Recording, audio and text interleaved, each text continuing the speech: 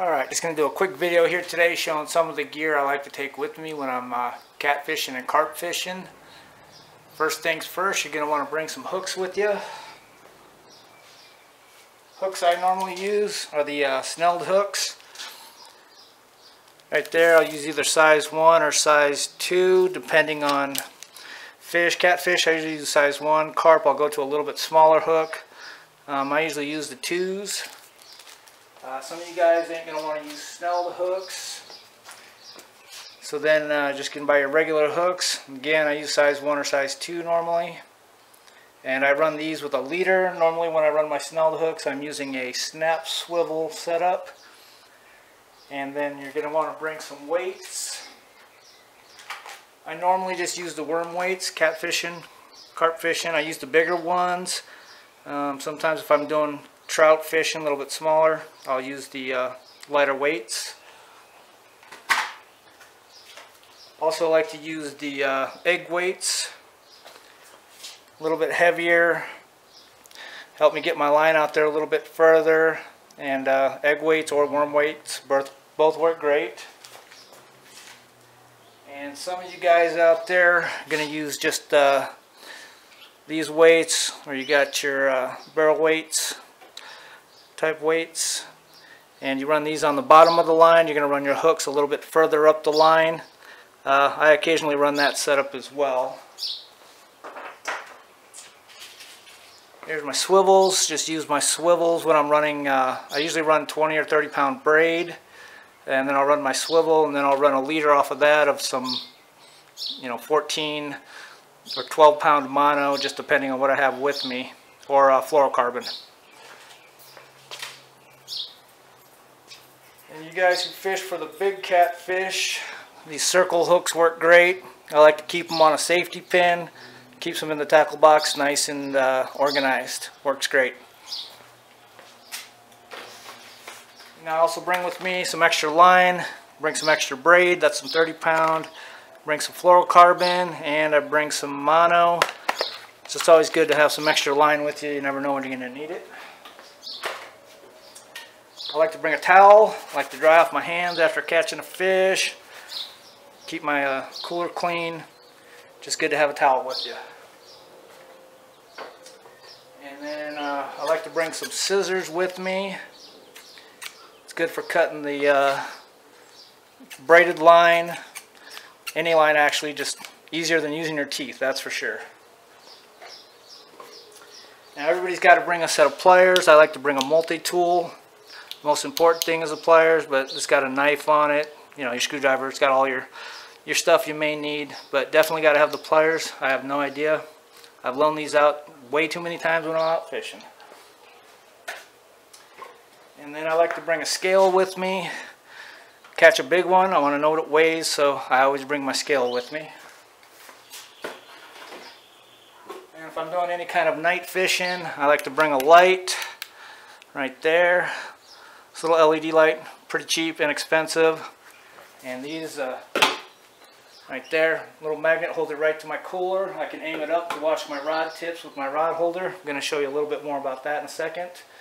But got to bring a light, or I'll bring a lantern with me. And, right there, my snap swivels. Those are what I normally run when I'm using my snelled hooks. Just makes it easier. If I'm going to change it out to a smaller hook, if I'm doing some trout fishing, then I can go to a lot smaller hook. Or if I get hung up, break off, just easier to snap another hook on there. Then I always bring my chair with me. Got to have a chair to sit in. Got to be comfy when you're out there fishing. So I always bring my chair with me. And this is the cooler. Bring my cooler with my rod holders.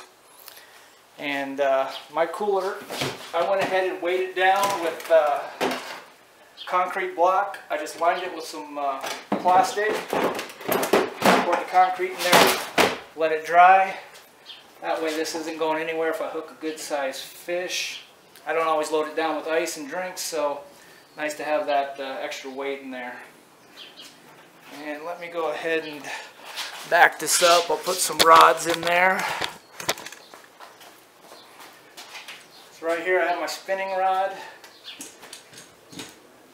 great for spinning rods. And then right here I got my bait caster. Works great for bait casters as well. And let's take a look here. Grab my line. I mean, I can pull it, get a good fish on there. Your pull ain't going anywhere.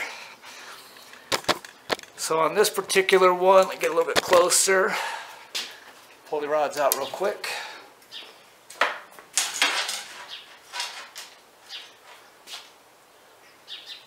So this cooler here isn't flat like most of them are nowadays. So I just went ahead and put a piece of wood in there, flattens it out, makes it look a little bit nicer. But if you... Now, a couple other things about this rod holder here. Right here, you can pretty much position these any way you want, all the way around. Just tighten up the wing nut. Give your pull a little turn. Bam. Those are tight. They ain't going anywhere. But like I said, I use the white one for this because it has the indentation and that piece of wood in there. Put this piece of wood on here just to sturdy it up a little bit. I've used it without. It works fine without, but I wanted mine to be a little bit sturdier. Set this over here. Take that off. So if you have a flat cooler, they also come in black. Get the bolt out of here. Just put your bolt through. Slide it in there. Throw in my piece of wood that I made and my washer.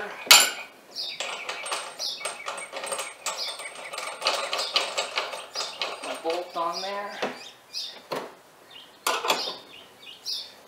And then just snug it up pretty tight. Usually do it till I hear a little pop in the cooler. That should be good there. And again, these are adjustable. Tighten them up, just tighten up that wing nut. Give it a little turn. That ain't going anywhere. And then this one's adjustable as well. So those definitely work great. Matter of fact, last week I was out seeing a guy get his pole dragged in the water. Had he had one of these, he wouldn't have lost his pole. And then if I decide I'm going to go out to a lake or a river, step outside in front of my house here.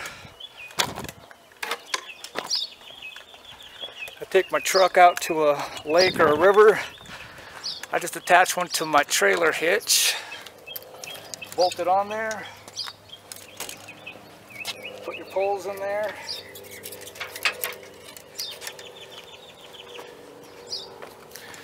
Bam, there you have it. And again, a fish hits it, that ain't going anywhere. So I'm going to go ahead and post a link to the website if you're interested in checking these rod holders out. I'll have the link up in the comments underneath the video. Hope you enjoyed it, and subscribe to my channel, and I'll be posting more videos shortly.